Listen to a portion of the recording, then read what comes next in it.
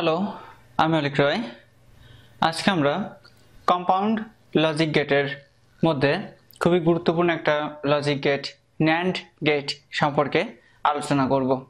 তো চলুন প্রথমেই NAND গেট কি বা এটি কিভাবে কাজ করে সেটা সম্পর্কে জেনে নেওয়া যাক। তো আমরা যদি NAND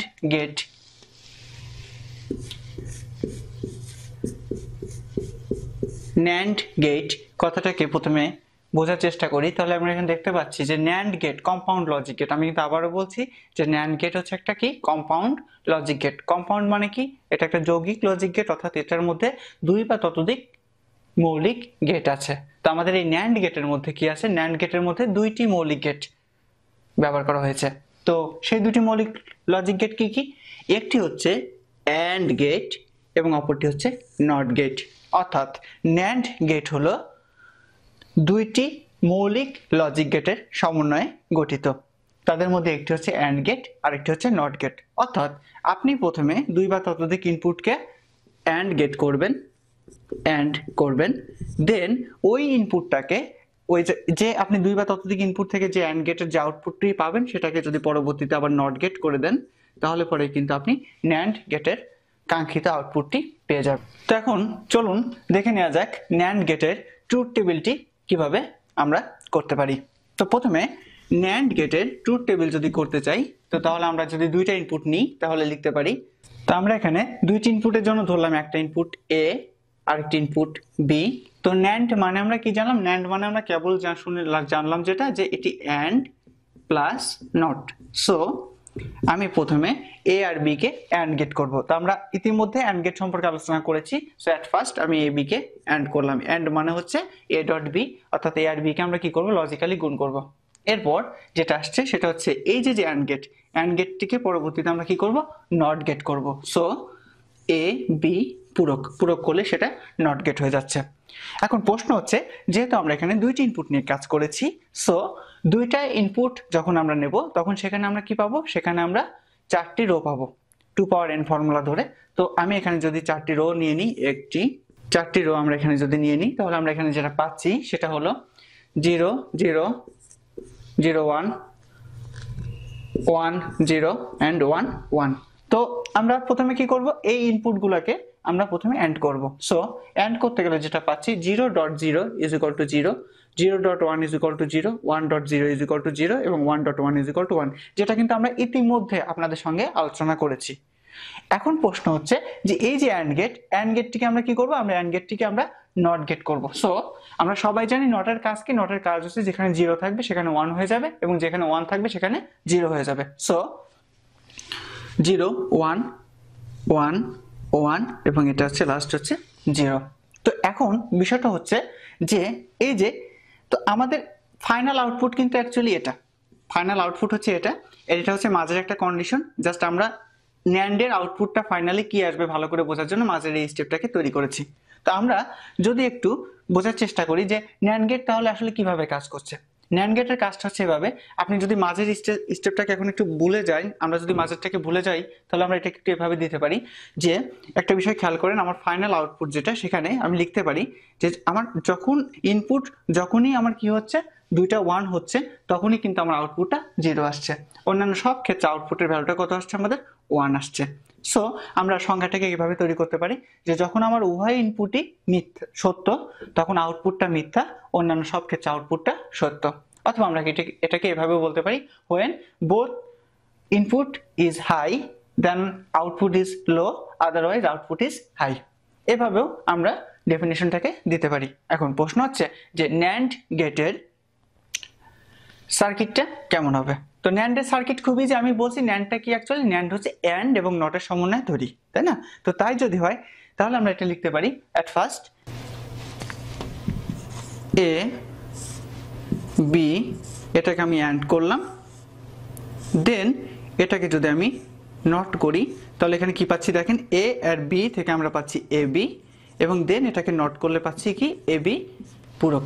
তো এটা আমাদের NAND এর সার্কিট হতে পারে, কিন্তু যেহেতু NAND নিজেই একটি লজিক গেট, সো NAND এর একটি স্বতন্ত্র সিম্বল আছে।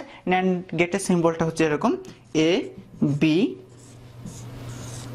জাস্ট এই যে নটের জন্য আমি কি করলাম, এখানে একটা নটের সেই গোলটাকে সামনে নিয়ে এসে দিয়ে দিলাম, তাহলে এটা হয়ে গেল এ বি কমপ্লিমেন্ট। অর্থাৎ এটাই কিন্তু আমাদের ন্যান্ড গেট হিসেবে কাজ করবে এবং এটাই হচ্ছে ন্যান্ডের ফাইনাল সিম্বল। তো আশা করি ন্যান্ড গেট কি, ন্যান্ড গেটের ট্রুথ টেবিলটা কিভাবে তৈরি করতে হয় এবং সেখান থেকে আমরা ফাইনালি ন্যান্ড গেটের সার্কিটটা কিভাবে ড্র করব সেটা বুঝতে পেরেছি। এখন বিষয়টা হচ্ছে ন্যান্ড গেটের ওয়েভ ফর্মটাকে আমরা কিভাবে তৈরি করতে পারি।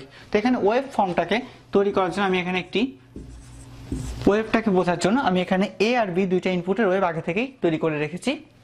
তো এখানে আমরা সবাই জানি যে যখন ইনপুট ভ্যালু হবে 0 তখন আমাদের ভোল্টেজটা হবে সবচেয়ে লো, আর যখন ইনপুট ভ্যালু হবে 1 তখন ভোল্টেজটা হবে সবচেয়ে হাই। সো আমরা এখানে এর জন্য 0-তে 0 ভোল্ট দিয়েছি আর 1 এর জন্য 5 ভোল্ট লিখেছি। একইভাবে বি এর জন্য 0-তে 0 ভোল্ট এবং 1 এ আমরা 5 ভোল্ট লিখেছি।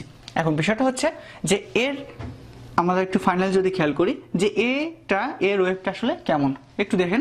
এর ওয়েভটা হচ্ছে জাস্ট ফর, এটা হচ্ছে আমাদের এর ওয়েভ এবং আমাদের বির ওয়েভটা হচ্ছে এটা।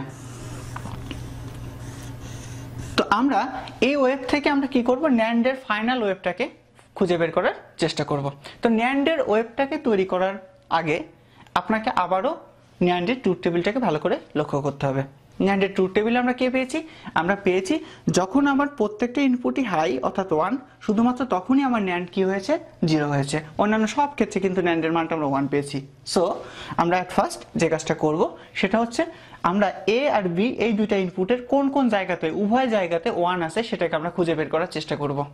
যদি খুঁজে বের করতে পারি তাহলে সেই জায়গাগুলোকে আমরা 0 করে দেবো এবং বাদবাকি সব জায়গাতে আমরা অনায়াসে চোখ বন্ধ করে কিন্তু 1 করে ফেলতে পারি। সো এখানে আমি দেখতে পাচ্ছি যে আমার এই অংশটুকুতে এ কত আছে 1 আছে এবং এই অংশটুকুতেও বি কিন্তু 1 আছে। সো আমি যদি এখানে একটা পোর্শন এভাবে তৈরি করি, এভাবে যদি একটু মার্ক করে নিই তাহলে আমি পাচ্ছি কি এই অংশটাতে আমার কি আছে, এ আর বি দুইজনই 1 আছে।